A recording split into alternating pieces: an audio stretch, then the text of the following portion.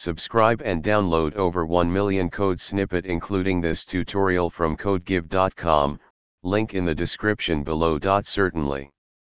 Below is an informative tutorial on creating a Selenium WebDriver Java repository with code examples. This tutorial assumes you have basic knowledge of Java and Selenium WebDriver. Create a new Java project. Start by creating a new Java project in your preferred integrated development environment, IDE, such as Eclipse or IntelliJ. Add Selenium WebDriver dependencies.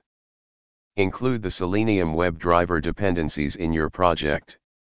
You can use Maven or download the jar files manually.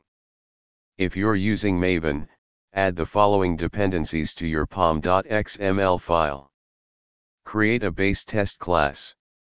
Create a BaseTest class that initializes the WebDriver instance and performs common setup tasks. This class can be extended by other test classes. Create page object classes. Divide your web application into pages and create a separate class for each page. These classes should encapsulate the page's elements and actions. Write test cases.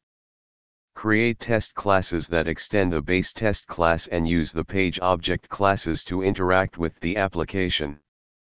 Congratulations! You've created a basic Selenium WebDriver Java repository using the page object model, POM, design pattern. This structure enhances code maintainability, readability, and reusability in automated testing. ChatGPT.